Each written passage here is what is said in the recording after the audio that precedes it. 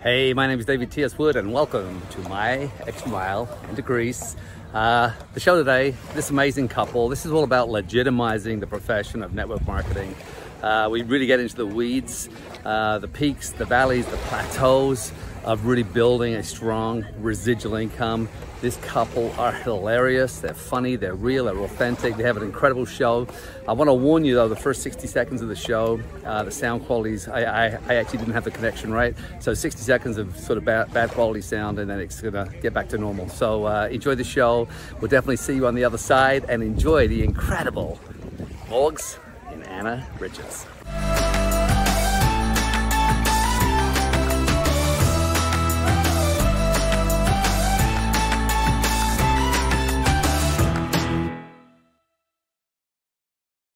Hey Anna, hey Morgs, hello. Hey Dave. How you doing? How you doing? How you doing? You know, first of all, I'm just gonna give a little plug to your new show. It's amazing. I was fortunate to be on it yesterday, and I think you aired it today. And I just want to give you a really, it was beautiful because I do a lot of recordings with people, different shows. But the sort of trifecta of the three of us, but your energies and the way that the way you ask questions, the way you kind of feed off each other, and the fact it's a brand new show doing so well. And it's called Anything Goes. It's in the education section, I think, in Australia.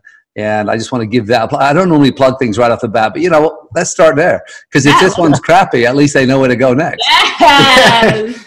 Well, thank you, David. And obviously, I think just on that, we want to acknowledge you as well, because we've already had great feedback on that specific feedback. But also just going back to the format and the way we do it, you're actually a big inspiration for that, because going back to even the Kick-Ass Life, the one thing that we loved about it was probably the first we ever listened to, hands down, was how it was just a conversation rather than an interview. And we've really tried to take that and bring... Every time we do listen to other podcasts, we're like, when we can't get into it, it's because you can tell it's just contrived.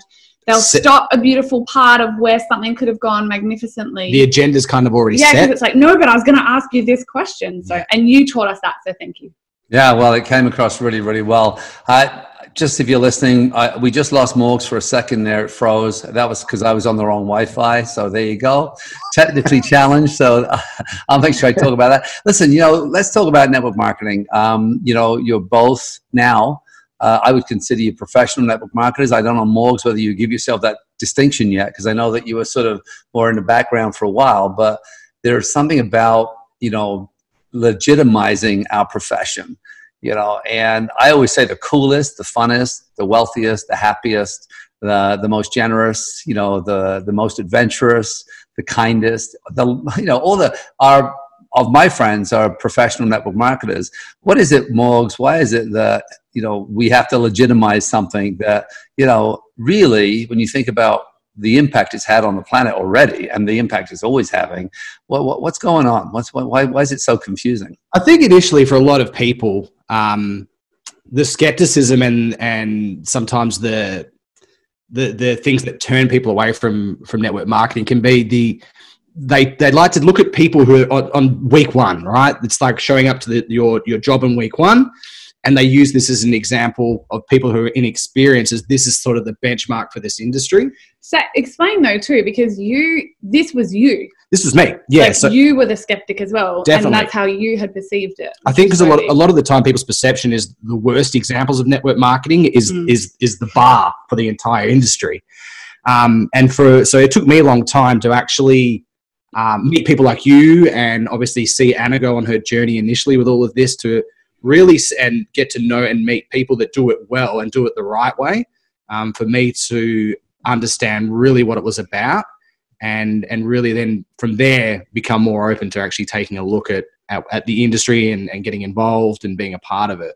I think as well, what's come up for me when you're saying this that I've never really articulated, but it's like, if you're a doctor, I mean, I shouldn't use a doctor as the example. If you're a hairdresser, because people are like, she's comparing. If you're a brain surgeon. Very unique. Apprentice hairdresser. Yeah, and if you're a hairdresser and you're a hairdresser, someone asks what you do, or, you hairdressing and you have a side hustle or whatever, you'd say the truth. Yeah. You'd be like, oh, look, I'm a hairdresser, or I'm in hairdressing, or I'm learning to be a hairdresser.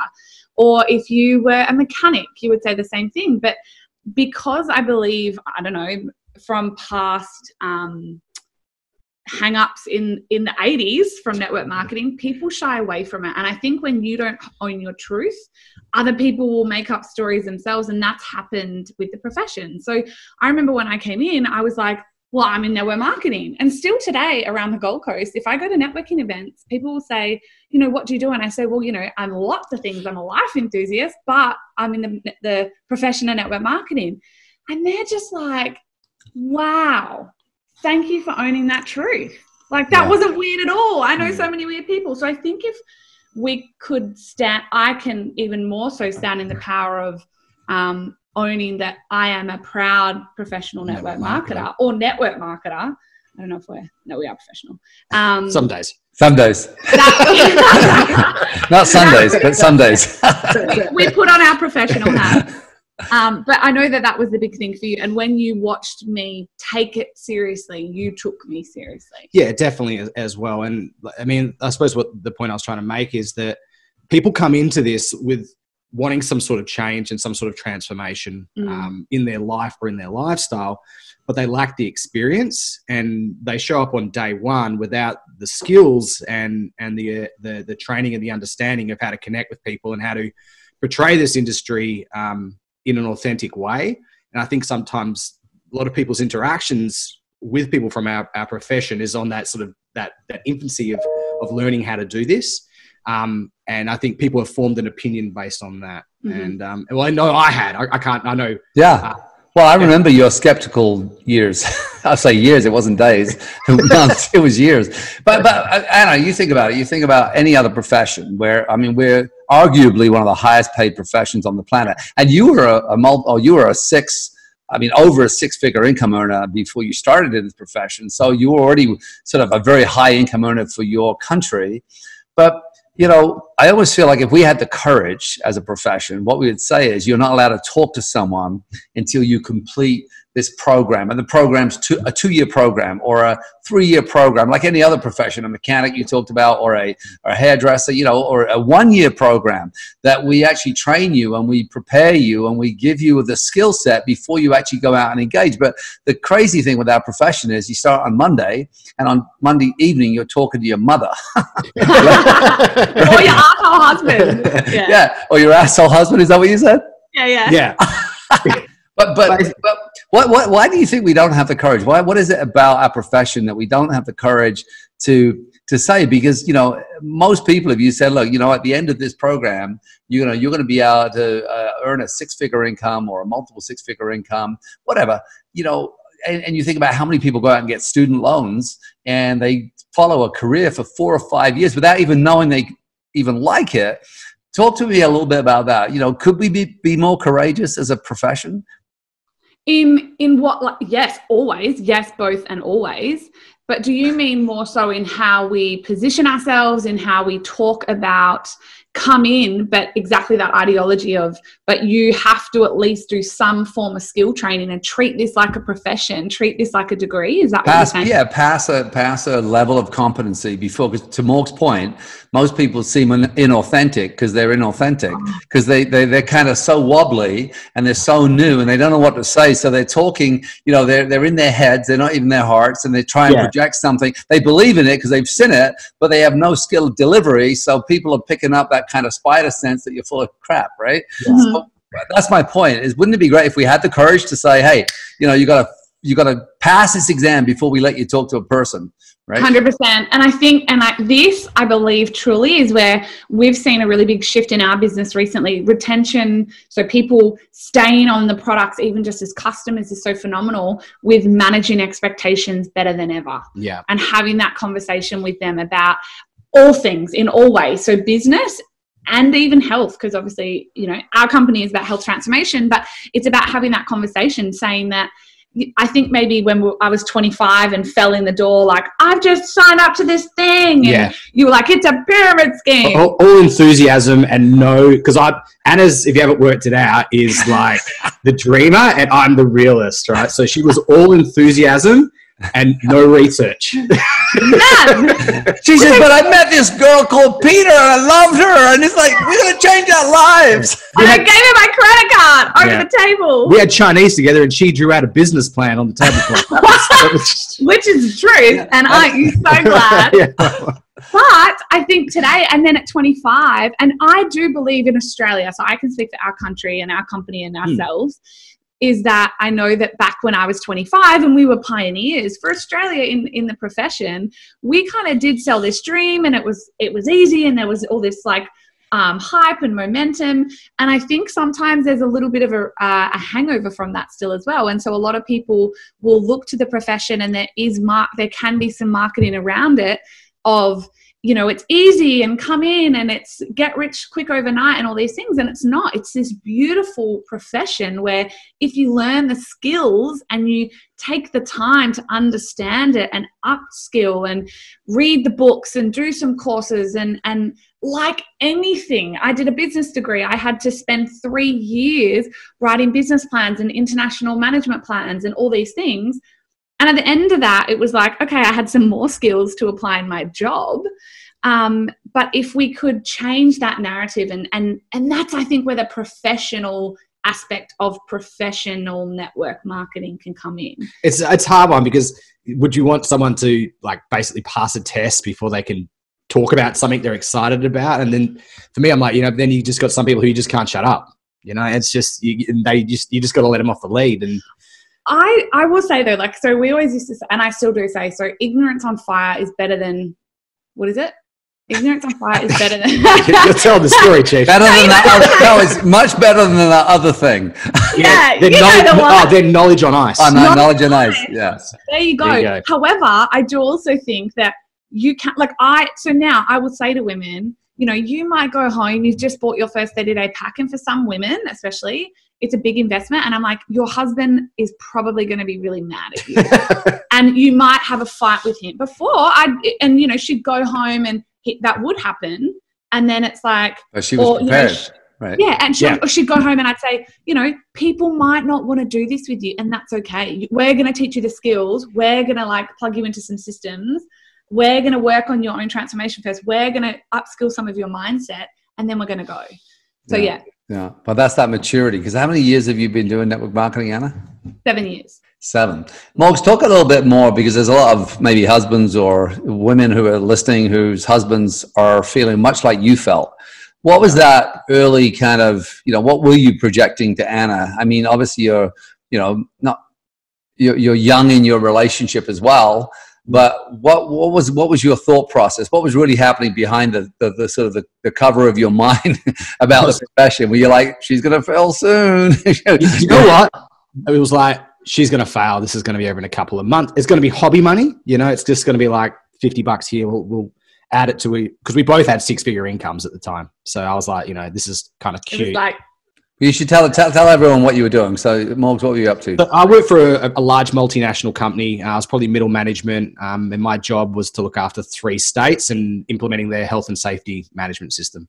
So, all right. And Anna? He was the safety guy. So I had spent 4 years in federal politics on 6 figures, left for like 6 months, had jumped across as a business development manager in a mining company. So then I was doing that, and then that's when I found Isogenics.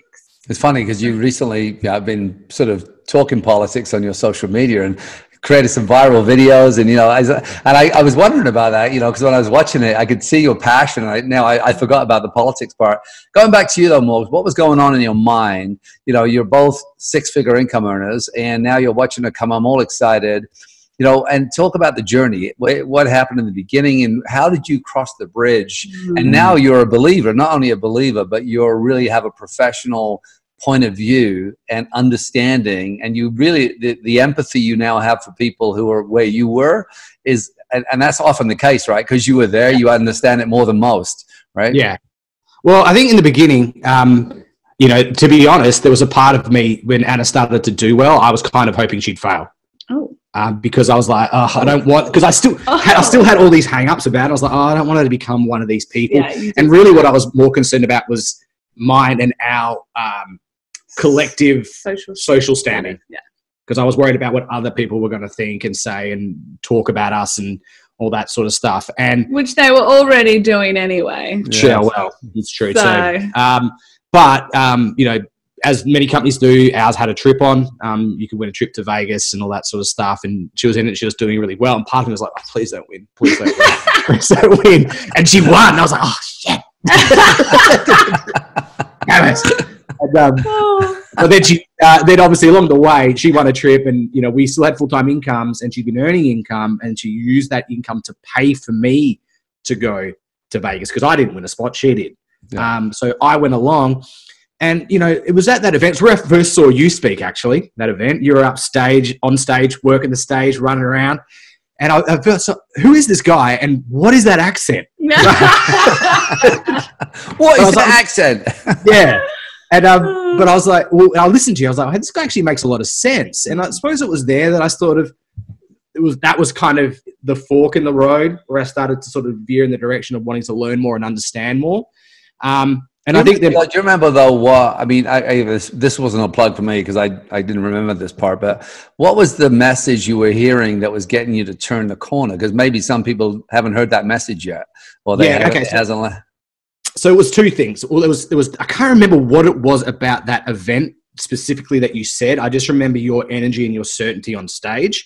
But then it was coming back to Australia. I remember because you were someone of, because I remember it all. You were someone of like social esteem to Morgan. You know, you'd explain about T. Harv Eker and all that. So you were like, oh wow, this guy is like a somebody in our eyes.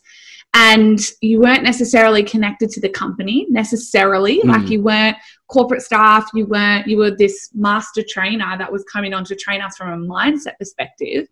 And you were just like, oh wow. And it was like, they're investing. It was still very much like you, like to me. And he's like, well, they're investing in you with someone like this. Like that's pretty, like my job doesn't do that. Well, I think that was what allowed me to build trust with David. And then it was about 3 months later, you were doing your own event in Australia.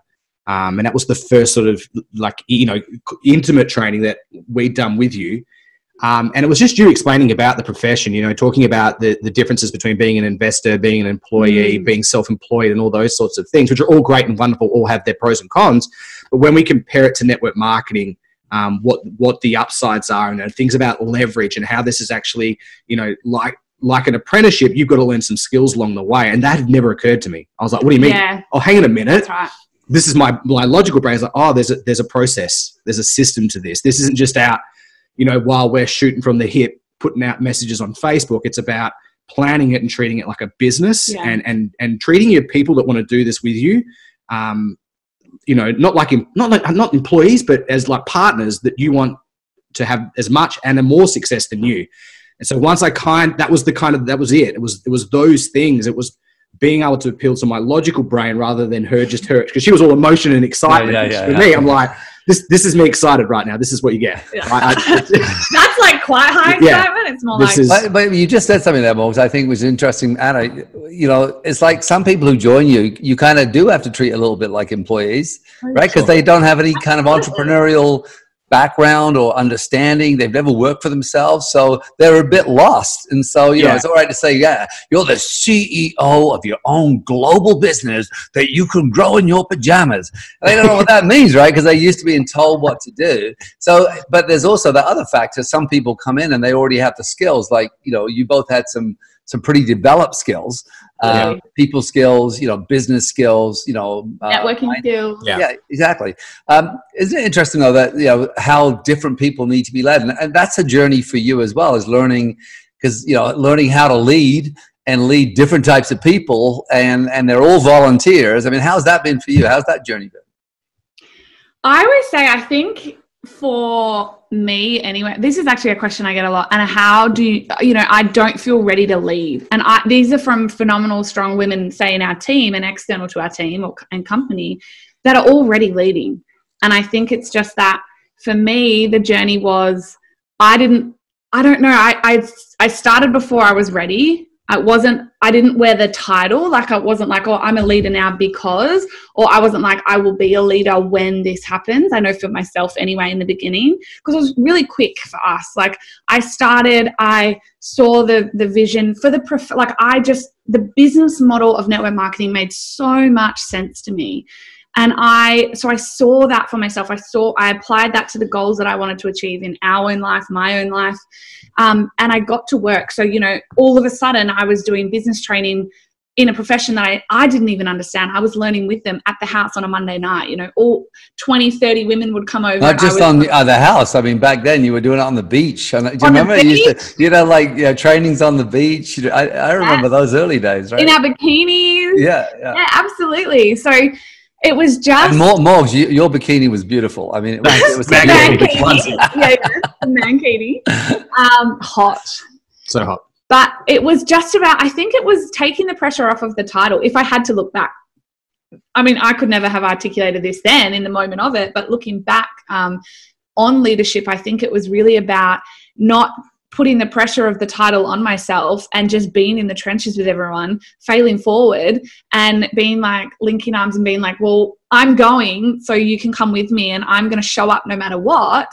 And that to me was kind of leadership. And still today, 7 years in, like, you see it day in, day out, that even if I don't feel like it, even if I don't feel ready, even if I'm scared, even if I'm doubting myself, even if something happens that could take me out, it's like, I'll show up. And I think that leadership for me is that. I just remember almost overnight starting to lead this team, but not being like, well, I'm a leader. It was like, well, I'm just in the trenches with you and we're going to the mountaintop and let's just keep going. Because even when we get there, there'll be a bigger mountain. So I think it was just about no pressure and constantly being with everyone. And still today, being in the trenches. Interesting. You said something though, and I want to unpack it a little bit. You said network marketing made so much sense to me. And I wonder why, because it obviously doesn't to a lot of people, because it scares the crap out of them, because, the idea of going to talk to people and the rejection factor. What was it about it after you had these degrees, you worked in politics, you were a high income earner, you were respected in your field, but what was it when you heard about it that made sense to you? So I had always loved business. I grew up in poverty myself. We used to eat out-of-date food. I grew up in a lot of domestic violence. And so money was the biggest factor for it all. So we couldn't eat the right food or we couldn't feed ourselves because we had no money. My beautiful mum had to stay in a violent relationship because she just felt like she didn't have the money, and she always gives me permission to talk about this, but there was no money to flee and it was always about money. So I remember then being 18, this is where it all began, and I got a job in an accounting firm as a junior receptionist, and they're our amazing accountants today who are like our really good friends, but I used to I used to get coffees, answer the phone and stick sign here stickers on tax returns. And I used to flip, I started to love numbers. I loved numbers. And I used to always flick right to the back and started to teach myself how to learn profit and loss statements. And I remember talking to my boss one day, Peter Bodycoat, and saying, and it was always men, and I was 18, and I'm like, how do these men earn millions of dollars, right? And so I'd do their company tax return, and then some of their employees would be at the firm and they're employees, and I'd stick their tax returns and flip to the back, and it was like 50 grand, 40 grand, 70 grand. I'm like, ugh, I want the company tax return. And I remember asking Peter I said, Peter, and he goes, ask them, build relationships, ask them. They'll love that you're young and you want these answers. So I started to be like, I want to earn money, and how I'm going to earn money is business, not as an employee. That was where the beginning was born. And then I got into politics, and for 4 years sat with franchisors, sat with franchisees, sat with CEOs, sat with billionaires and talked to them about business. I'd sit in the chairman's lounge of the Qantas Club and just go and pour myself a blue label Jim Beam just to get close to the it's Johnny Walker millionaire, billionaire men that were pouring their own. That's a point. I didn't even like it, but I would do that. What do you do? What do you do? I was always interested in business. And I remember when and then, you know, business development manager for a mining company. I remember at uni, we had to take a product literally take a product, and I took wine and export it to another country. So it was just always business, business, business. So when this freaking compensation plan got drawn out for me, and I knew the risk, I knew so many men, my whole life, because it was always men, had come into the accounting firm, and I'd have to quickly, you know, they were insolvent, and there were so many issues with traditional business, that here I am sitting across from this bogan at the time, PK, who just had grown up in like a lower socioeconomic suburb, who was, you know, I think tried to even go barefoot to dinner, like just total, like she still does. yeah, like total rat bag. And we were connected just for, you know, Emma had said to us, you two have to meet, you guys will get along. And she was just this energetic, crazy, awesome chick. And I was telling her my goals and dreams. And I said, I want to retire my mum. And she said, how are you going to do it? And I said, well, I don't know, but I know it's not going to be a job. It's going to be with business. And she's like, well, here's how. And she drew the comp plan.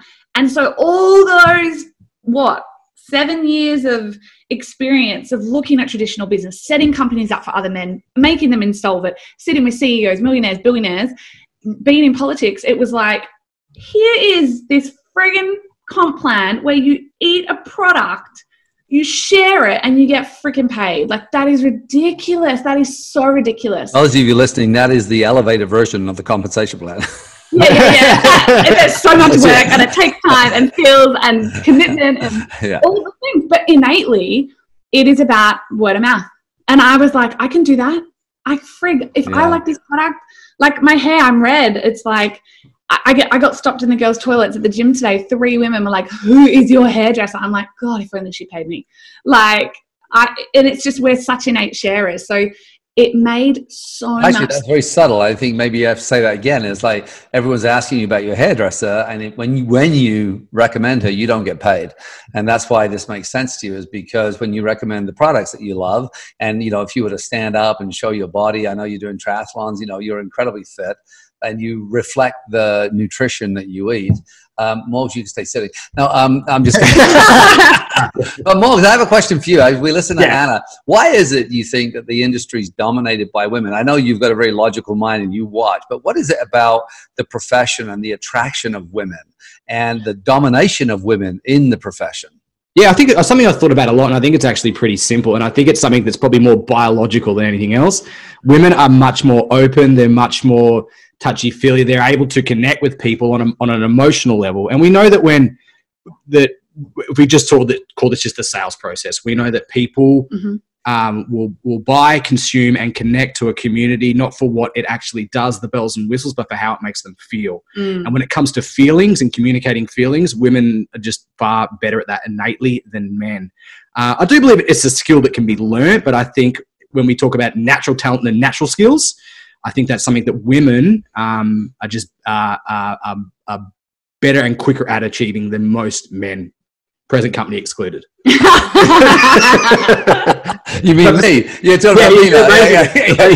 We talked about this the other day, the superpower. I don't know. It's just, I think it's one of those things. I watch Anna do it, and I think men, we're a bit more tribal in the sense that we have our close knit network, and we are very protective of that. And for us to branch out and maybe leave that or bring other people in, I don't know, I think it can be more challenging for men. The greatest example is like, when I'm doing recovery from some block training, I'll get in the sauna and I'll walk out of the sauna with like 3 brand new friends, and I've been invited to like parties and try clubs, and I know their life story. And I've talked to one person to get the coffee. Mortified. He's mortified. He's like, in an elevator? He hates it. I'm like, she'll talk to me even in an elevator when there's other people. I'm like, shut up. Like, just stand there and be quiet. She'll talk to me in the elevator. Elevators are not for talking. And you'd hate it when I'm in the elevator because I always put my back to the door and face the people. I know. I love it. This is why we're like, I know. And so present I know. You both make me sick. Yeah. So Anna, just for a second to give people a reference, you know, because I want to talk about the peaks and valleys and plateaus. And because, you know, but your income, has had a probably gone through that cycle like most other businesses. You think about business right now, and again, I don't need to mention what's going on, but most of you are listening, understand what's going on. But the natural peaks, valleys, and plateaus of every business and cycles of life. I mean, if you look at cycles, just a cycle of our bodies, right? There's the peak, valleys, and plateaus. But talk to me a little bit about what's been your highest income that you've made in a year since joining network marketing in the last 7 years? Can I ask? Of course. So compliantly. Our first Oh, by the way, this is not normal. Read the disclaimer, please. Read the disclaimer. My lawyer friends are going to be very happy I said that. But please read it, because what happens is you have so your amount of conversations, the hard work you put in is reflective of this number. And that's what people have to understand. It's not like, hey, we're saying every single person that joins, if they sit on their butt and talk to 3 people a year, they're not going to make this kind of money. But I'm just fascinated. You're both 6-figure income earners. Now you're both professional network marketers working together, which again, I'm interested to explore. But what's been your income? What's it look like? So the first year, and this still makes me freak, I'm like, what the hell did I do? But the first year when I was 25, ignorance on fire, worked the hardest I ever have though. I will say that. I made, because you were sort of still half in, half out, $400,000. I was going to say very, very, very huge, high at all. And since then, but I want to say since then, we've earned 200,000 ever since. Yes. So, or some years it's like 280, some years it's 220, some years. So that was the biggest year we've ever had, and I think that's from more like July to July. Well, and the different bonuses that happen and what the events you win, and because there's a lot of promotions that amplified that kind of income. Yeah, but such a great point, and this is what we need to talk about, because a lot of people don't. This idea that your income's been up, and now you've mentioned 200, and then 220, and then 240, then 280, right? And what I want to say, and David, you'll honor this. I'm like, I will like butt in on this, and something that we're really proud of as network marketers. Or I don't know, people like young people with financial literacy that we've had to fail forward with and learn. But when we had our highest income, our lifestyle we didn't start to spend at that.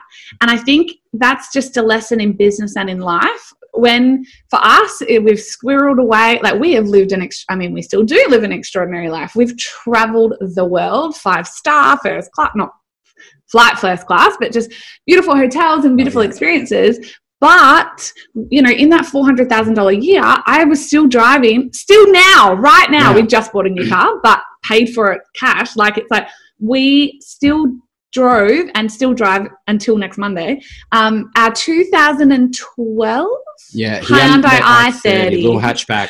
And I'll go to meetings. People know, like, we've done really well, and I'll rock up because I just don't care. I'm like, our lifestyle has always just matched more of our 6-figure income lifestyle. Let's say that. Not like the highest month we've ever had. We don't go out and buy a jet ski and a Range Rover and all these things, which I personally believe, if we're going to have a really honest conversation in network marketing, that's where a lot of network marketers can go wrong, because we don't, we come into this, I'd never earned that much in my life. Still, I had a great income, but I never earned that much. So you start to go, oh, this is going to go on forever, and you over leverage, you buy things that maybe you shouldn't have, and then your income, because it does, starts to go down. It might half, you might plateau for 3 years like we have, you might go through all these things, and then you get desperate, and then you get, you start to blame, you start to do things that aren't justified in your character. And then you'll leave the company even though you're not, and you leave the company not for the right reason. You leave the company because, and not just ours, I mean across the field, because there's a shiny, dangly carrot. Well, I think that part is the shiny carrot somewhere else, but it's also that feeling defeated, not understanding the natural cycles of building because we're building a legacy income. And Morgs, you may want to jump on this. Legacy income is those years of building the foundation and building the leadership deep, so that, you think about what your income's going to be in 7 more years, because you're 7 years in. And now with everything you've learned and how grounded you are, the process of you growing people has completely radically changed. I am guessing right now your income is starting to grow again as you've gone through the plateau. And I don't know, we haven't talked about it, but I can tell, right? And you can see what's happening. And so now you're going to building on rock, whereas before, building on ignorance a little bit, building on hope, building on a lot of things, sand. Right. But what you said, which I want to reiterate before I come back to you, Morgs, on this, is that simplifying or keeping our life simple and using this as a part-time income until you build the stability, because it's a rocking part-time income, right? Building that stability, that foundation, or riding out the peaks and valleys and plateaus as you're doing the build, right? So that you are not in that position of desperation, which I think, again, we've seen. People make a lot of money, they go spend a lot of money. You suddenly see a guy that was, I won't use a profession in case someone thinks we're talking about him, but someone who's making $45,000 a year is now driving a $160,000 car, right? Yeah. And right. So Morgs, just jump in here. What's your sense about this? Because I know that money's important to you. So yeah, look, it is, and I think the one thing I've noticed that when people start to have success in network marketing, because success, it doesn't happen quickly, but when it does happen quickly for some people, they build a lifestyle around their biggest paycheck. Yeah. And we see that sometimes. And what happens, like Anna mentioned, is that trying to maintain a lifestyle around that creates tension and animosity. And that's where I think sometimes some of the things that we're criticized for can come from too. But I think, I can only really talk about our own circumstances and our own situation. We've been very mindful, we're about accumulating wealth, really. And we've, like with the new car we bought, we said, look, let's just buy what our egos can handle. Yeah, what our egos can afford to drive, right? Because again, I don't place a lot of value in cars. I know some people do. But again, it was just a car. We own it. It doesn't own us. So that was a big thing for us too. But I think, if people, one of the things I think where network marketing falls down is when people start to have success, there's no money literacy sort of training and development that goes along with that too. I think that's something that people probably need to seek for themselves. But again, it's just it'd be nice to see something like that down the track. I think Yeah, I'm just thinking though as well on the money thing. I just mentioned that we just did a 2-hour show on that with 4 people that have real money literacy, and I want to do more and more talking about that. So again, maybe we'll put it in a card up here somewhere if you guys want to find it. Do it. It is so important. I think it's important for everybody, but in network marketing, you do get this. It is a lower risk. It is, because you don't have to invest so much money to get a bricks and mortar business. I was meant to catch up with a girlfriend yesterday who has just launched this phenomenal company globally. And she's like, I can't come. I've had a literal disaster. And I said to Morgan, God, we're lucky. Like, we just don't know that in network marketing. Our disaster might be, no. But I should say there's disasters, companies do shut down and there's all those things still, but you don't carry that loss, right? Technically. So I just said to Morgs, we're so lucky. So I think the more that we can learn ourselves, we even need to get better and better. Like, we'll never stop learning our own financial literacy within this. Yeah. And again, taxes, so many, I've met so many people who are, top leaders in companies who, they're struggling with the tax man, because suddenly they go from an employee mindset into an entrepreneurial mindset and don't realize that, they just made $20,000, but half of it's the tax man's, right? So they start spending it, right? That's the other myth. I just want to, before we get into the real journey and the juice and why it's worth it, which is really why I want to end our show, whatever we're going to call it. But the millionaire thing, right? I mean, I remember one time I was badging a millionaire, and I was joking with him because I'm giving him a kiss. He says, "I'm a millionaire. Why am I so freaking broke?" Right? But there's that thing about, and I want you to both jump in on this, is like, paid as title versus what you really are and living up to it. So you may have had, like you talked about, earning $400,000 in 1 year and then back down to 200, which again, because you understood the real journey. And that's where we're going to end this, so people get why this is so cool, because it may sound horrendous right now to have a pay cut like that. But the idea that, you let's say in your particular compensation plan, you may have a 5-star, which could be a $300,000 a year income or $400,000 a year income. But, let's say you're paid as a 1-star, but everyone, you walk around and the badge means something. And it's kind of, it almost feels like if we had the courage again to take it and put the real badge on, but then people's egos and they'd feel even more deflated. So it's kind of like this weird balance, isn't it? So what's been your experience with that? And what advice would you give someone who's listening, who's gone through that up and down, and they're in the down part and they're thinking about leaving or quitting, they're thinking about doing something else? Let's have a little chat about it. I think this is such a big one. I just need to like smack my dog because he's like, Susie. No dogs were harmed in the production of this. I just told him to stop. Can you hear? He's like snorting and snoring. No, I thought that was Morgan. Everyone thought it was Morgan. You should smack your husband and say, stop it. Stop that, honey. Yeah, he's not happy. Our beautiful fur child, always with us. No, fur baby. Our fur baby. It is such a big thing in network marketing in general. And I think for us, I'll speak for us and then I can speak to it more of it. I think this is where value alignment is a big thing, because I know for us, you know, there's a top rank in our company and they actually now reward it to stay paid ads, which is phenomenal.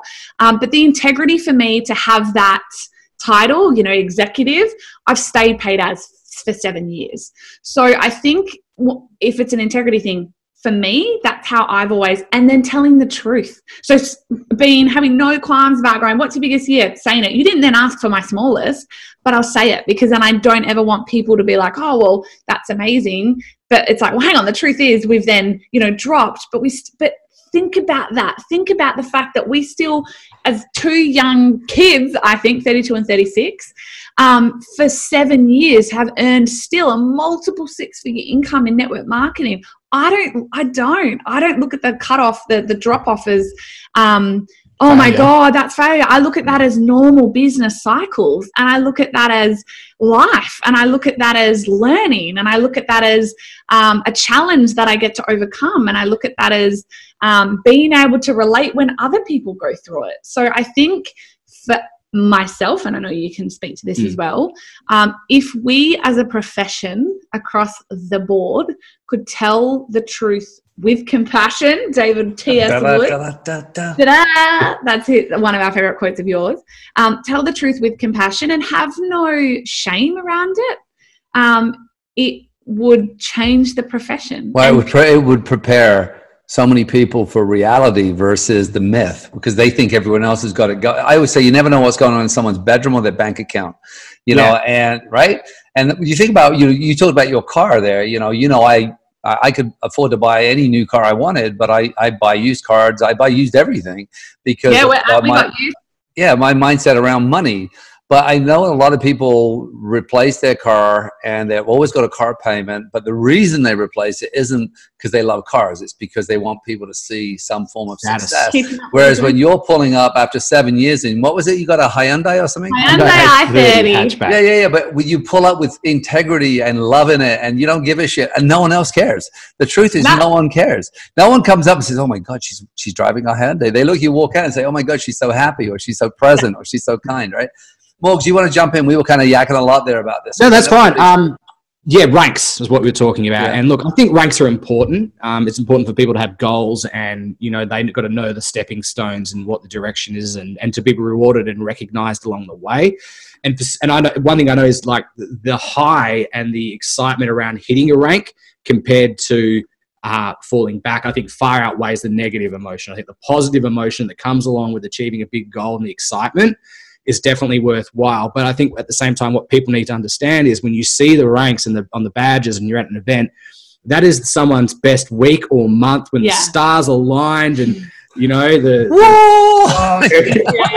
all that stuff and everything just came together. And that's, you don't compare where you're at right now to someone's best that they've ever done, because that's not realistic either, I think, as well. So I agree with you. It's hard to say, I don't know what the middle ground is, but I still think, the ranks are so important as well because of the feelings that it creates for people. And obviously it's a goalpost. It's a goalpost. Yeah. I think you've got to have them as well. But I think people need to understand at the same time that, their best is not any reflection on where you're at. I think that's such a good point. And I think it's more, and David, I think this is another one of your quotes, but I always say it. They say that, and I used to say it like external to network marketing, that the comparison is the thief of joy, but it's the death of a network marketer.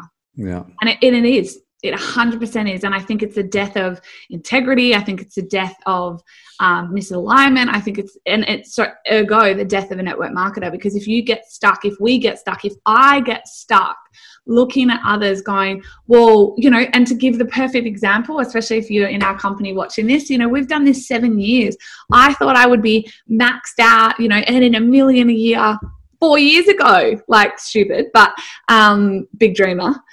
And I'm not there yet. But now I've learned, and, you know, I can look to others and go, well, why not me? And now I just think, well, this is my journey. And I can't compare, because it will fundamentally take me out of the game. So that's the best point. We need them, but we can't compare. Sure. And so to wrap this one up, and we're going to talk about this for a little bit. You know, there's been so much truth sort of laid through this conversation. And the fact is, you're here. You have a kind of a 2.0 vision now as you build your foundation. And I've never seen you more certain. I've never seen you more grounded. When we were in Tasmania, I was watching you both, and just as that kind of level of certainty that you have. Talk about the vision now. Now you've done the apprenticeship. And most people, again, if they're really honest, and you mentioned a doctor, most doctors are 8 years studying before they even start with patients. But, you know, you'll put your four years apprenticeship in, you're now 3 years in the field, and, you know, you've built that stability, but you've built the knowledge and the know-how and the systems. Talk about the vision. Talk about why this profession? Why would someone listening decide to do this?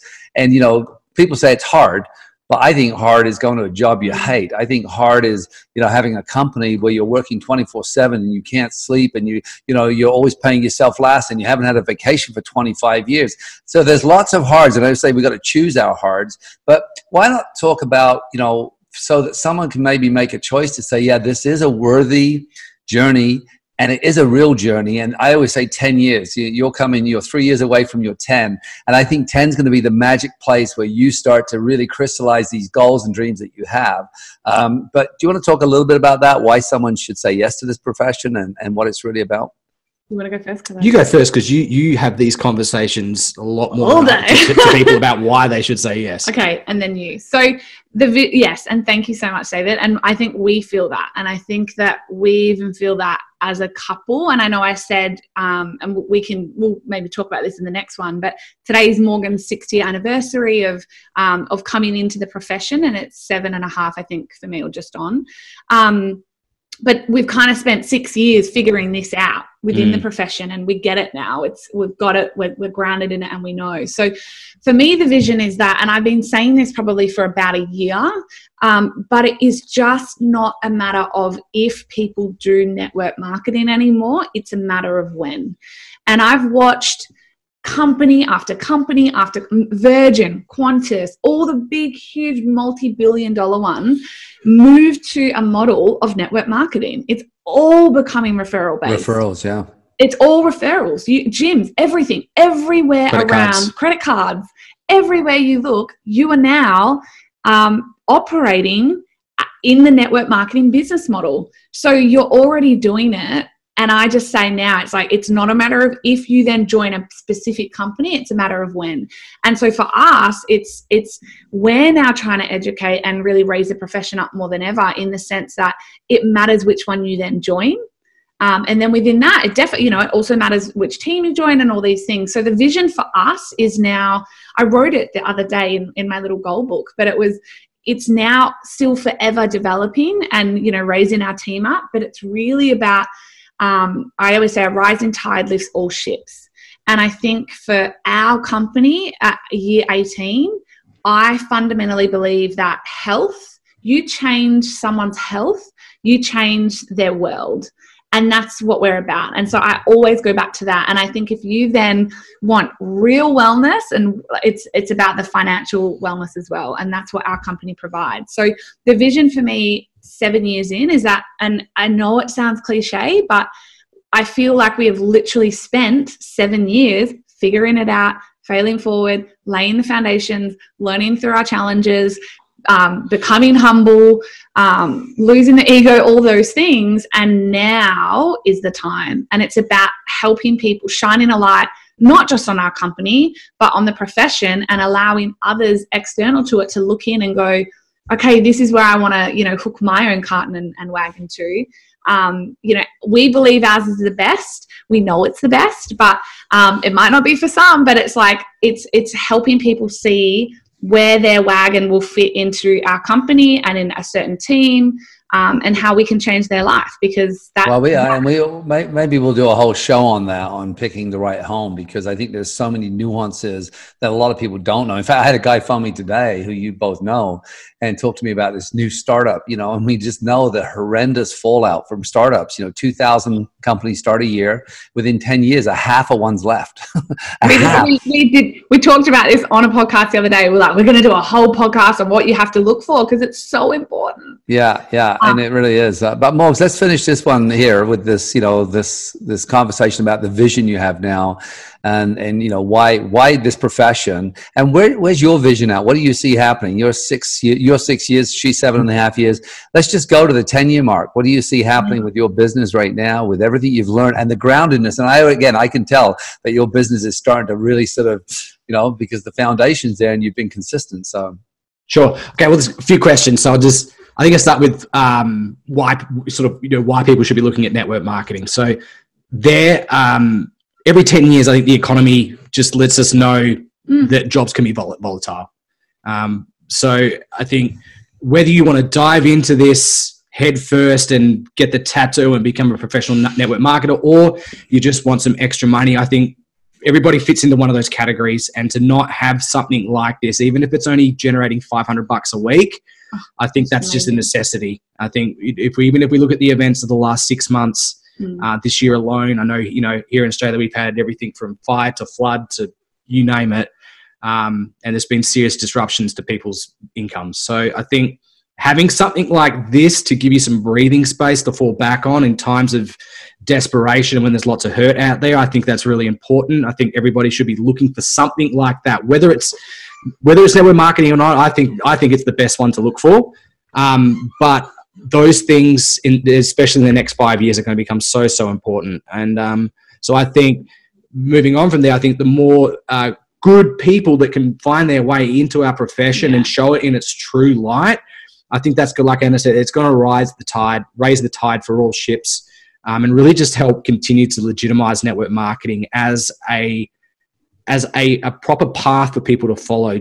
Not just for, obviously products are great, but when we talk about our financial well-being and financial longevity, those things are going to become more and more important as we move forward. And network marketing is a people business. There's always going to be a place here for people. AI and robots can't do what we do, because it's all about connecting with individuals, and robots and AI don't consume product. People do. So there's always going to need people to connect and promote those.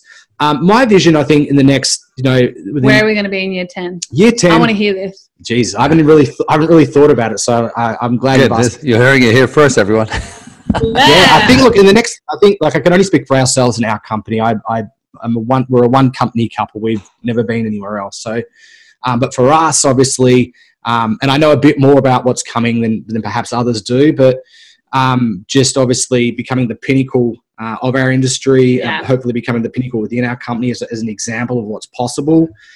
Continuing to lead the way with just great products, good value products that actually meet people's demands and solve their problems. And really just, hopefully continuing to build wealth, grow income, diversify our own investments, travel around the world with people like you. One of my greatest things is that I'd love to be able to do is to be able to pick up the phone to you and say, David, we're going to be somewhere in Europe in 2 weeks' time. You want to meet us for lunch? Yeah. And just not have it be a thing, but also to have other great friends that we can do that with, and just be like, hey, this is where we're going to be. What are your plans? Can you make it? And just to meet up in some country, that we're all there having a great time, and not having to worry about getting up to go to work or being at a desk on a certain time, because I lived that life for 10 years and I'm not too keen to ever go back to it. Yeah. So I suppose the greater vision for me is really just about, building on freedom, but taking it to a whole nother level and taking people along with us too. Well, you know, and that's one of the reasons I always say that when I'm doing something fun. So, for example, I am going to be in Greece in 2 weeks. This is the only country in the world that's open right now for a Canadian. Yeah. We can't get there. We said this yesterday. But I was going to invite you for lunch, but when you can get there, you can come over, right? We literally looked at Greece yesterday at the bar. We were like, let's go to Santorini. Anyway, no flights. No flights. Yeah. Well, I'm flying out on the 8th again, unless something changes. But hey, guys, this was incredible. We've got lots more to talk about. So easy. Great conversations are easy. They just, you know, there isn't any planning needed. You know, our planning took about 4 seconds. Yeah. And then we just push record.